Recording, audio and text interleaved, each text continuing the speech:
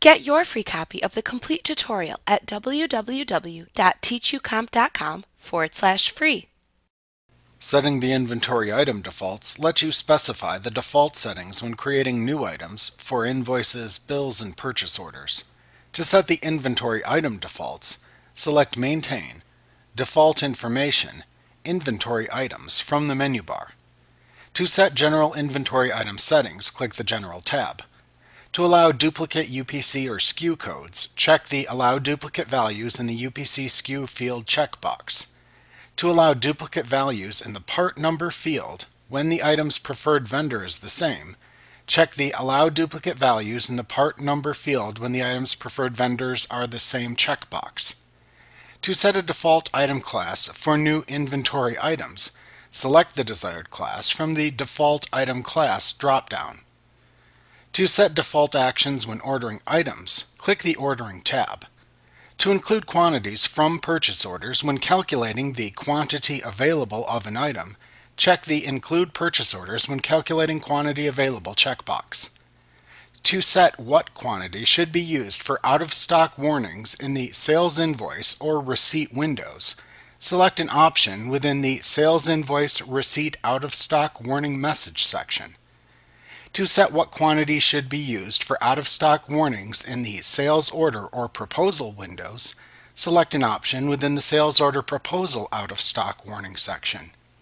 In the Auto Creation of Purchase Orders section, you can check the checkboxes to automatically create purchase orders for both dropship and non-dropship transactions, excluding proposals, if desired.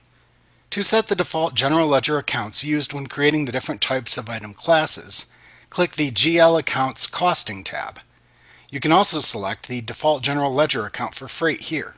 For each item class shown in the rows, enter the values into the white columns to the right. Gray columns mean that the value cannot be entered for that particular item class. Use the GL Sales Income drop-down to select the income account to which sales of that item class should be attributed by default. Use the GL Inventory or Wage drop-down to select the inventory or wage expense account to which the item class defaults.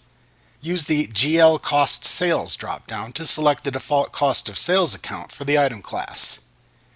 Use the Costing drop-down to select the default costing method for the item class. At the bottom of this tab, to set the default expense account for freight charges in the Sales Invoicing window, select a choice from the GL Freight Account drop-down.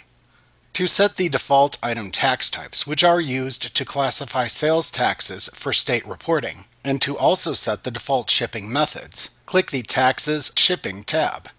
In the Item Tax Type list, enter the names of the default tax types, and then check the adjacent tax checkbox if that tax type is taxable.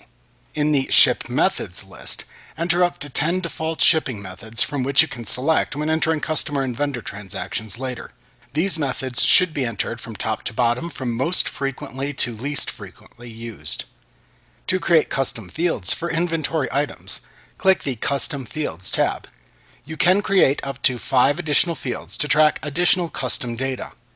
Type the name of the field to create into the Field Labels field, and then check its adjacent Enabled checkbox to add it to the inventory item records. When you create the new items later, you can then specify the values for each field you create. To create pricing levels, which set different item pricing categories in sales forms, click the Price Levels tab.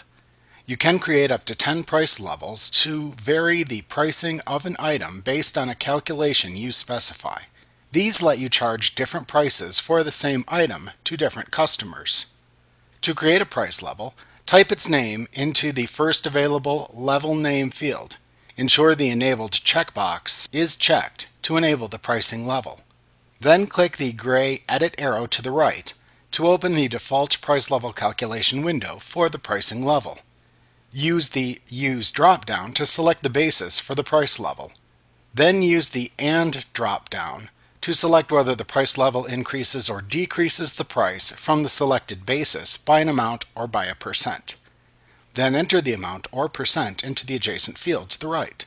Then use the Round Price drop-down to select how to round the calculated prices and enter a specific cent into the adjacent field if needed.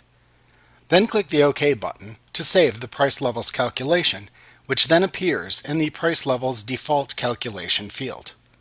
When you have finished setting your inventory defaults, click the OK button to save them.